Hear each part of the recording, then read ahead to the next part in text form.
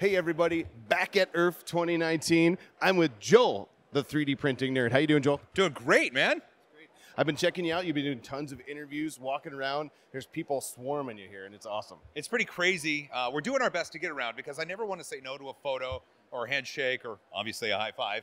And I still want to meet everyone, but I want to see all the really cool stuff. And so it's just a matter of managing everything. And so far, I got my crew with me this year, so I'm able to actually accomplish more than before.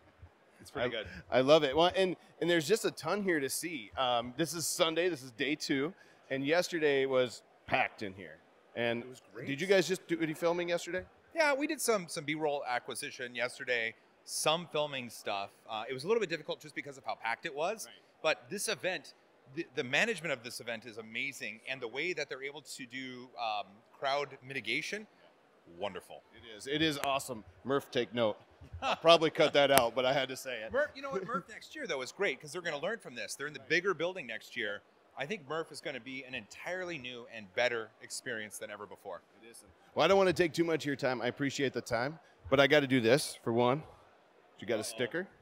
Ooh. Oh. Have choices. All right. So we've got, with me, Joelbot Joelbot. and Safety Joel. It's the Safety Joel. I'll leave it up to my wife. Which one? Joelbot or Safety Joel? Okay, Joelbot or Safety Joel. Joelbot it is. But honestly, you're donating to the kids, so I'm going to give you both. All right. There we go. Thank you so much. Oh, thank I you. appreciate that. Thank you. And I have a maker coin for you. Does that work? That does work. We could put it in the jar. If it's a pretty one, too. There we go. That's nice. Look at that. Okay, you did 3D print this, and so I did. It is grand tradition that you tell me about this. What did you print this in? I printed it in blue PLA from Coex filament. Coex. I haven't heard of that brand before. Yeah. The layers look decent. It looks like, I mean, it's not perfect, but we're not going for perfect here. Exactly. There's some small details that really came out well. Your top layers look a little rough, but that's okay. Yeah, Everyone loves a rough exterior. I'm not going to lie. That's the first and only thing I've ever designed. And it was Tinkercad.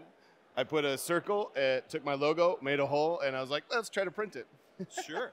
Well, now, okay, the gauntlet has been thrown. So now at the next event, if it's Murph, okay, here's the challenge. Remake this, make the circle smoother, add a Z feature. So rather than it just being flat, make a depression or a wave. Sure. And then I want you to add a decoration around the outside, whether that's a cutout or a bulb, a circle, something. I mean, if we're going to go sprinkles, we're going to get cupcakes. And I'm just going to love you even more. I love it. I'll do it. Challenge accepted. Yes. High five. Thanks, Joe. Thank you. I appreciate it.